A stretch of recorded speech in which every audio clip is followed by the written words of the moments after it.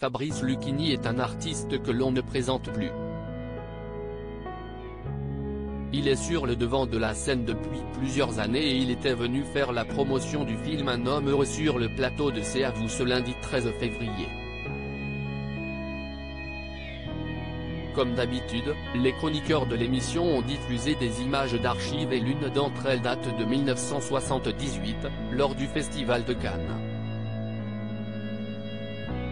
Le jeune Fabrice Luchini est interviewé par deux jeunes hommes, qui n'ont pas hésité à lui poser des questions très indiscrètes. « Est-ce que vous êtes un dragueur ?» lui ont-ils demandé.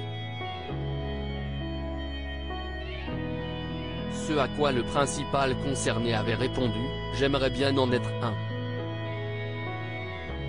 Si est une chose que j'aimerais bien être mais je crois que je n'y arrive pas, avait-il assuré avant d'ajouter, il y en a qui ont de la chance, si est formidable, si est ce qui s'appelle les gens qui ont du charme. Mais qu'en pense le Fabrice Luchini d'aujourd'hui? Les femmes ont été une obsession maladive pendant 40 à 50 ans, assure-t-il. Je croisais Philippe Bouvard dans les lieux. J'ai été très loin moi, s'est-il souvenu avant de poursuivre, j'allais mal en sortant du théâtre que je trouvais ça plus cohérent de ne pas faire de la drague sur ta clientèle. Un jour, une dame m'a dit, tu es assez remarquable parce que tu ne profites pas.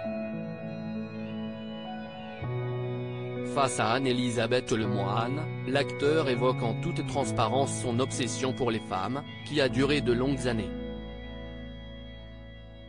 Ça s'est calmé, a-t-il affirmé. Ce n'est pas la première fois que Fabrice Luchini fait des confidences sur ce sujet.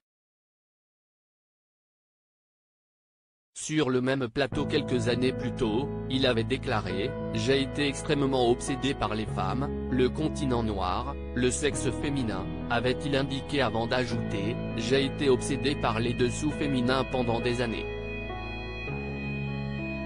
Le grand bonheur pour moi si est d'avoir beaucoup de femmes dans le théâtre qui viennent écouter parce que ce ne sont jamais les hommes qui achètent. »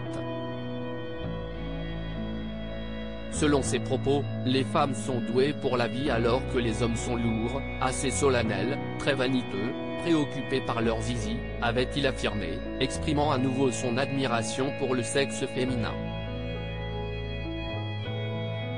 Les femmes ont une vanité ailleurs qui est beaucoup plus imbibée, partout.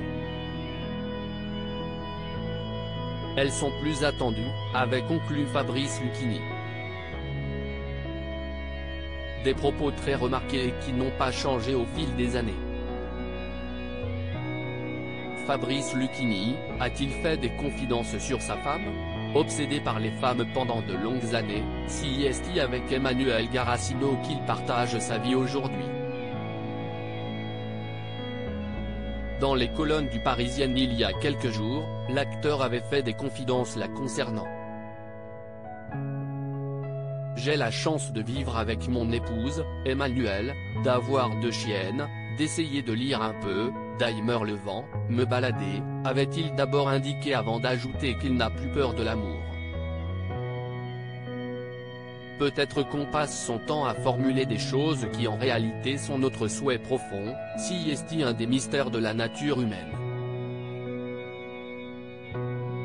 Je détestais l'idée du couple, ça m'angoissait, a-t-il poursuivi, précisant également, en réalité, je voulais retrouver le couple que j'ai créé avec ma maman.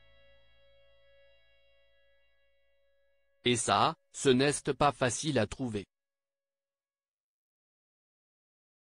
J'avais besoin de me construire, de m'authentifier comme individu. Il s'avère que je fais le contraire de ce que j'ai dit. Une relation qui semble s'épanouir.